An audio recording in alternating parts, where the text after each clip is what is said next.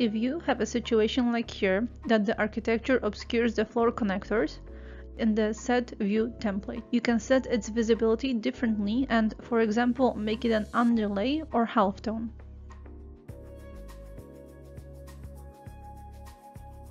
You can move the connectors and change their position. Use the Pick New function to move the connectors to a different plane.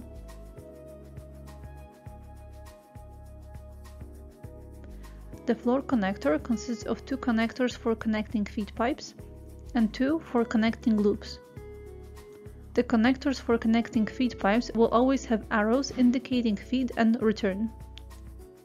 To change their position, press the space key on the keyboard.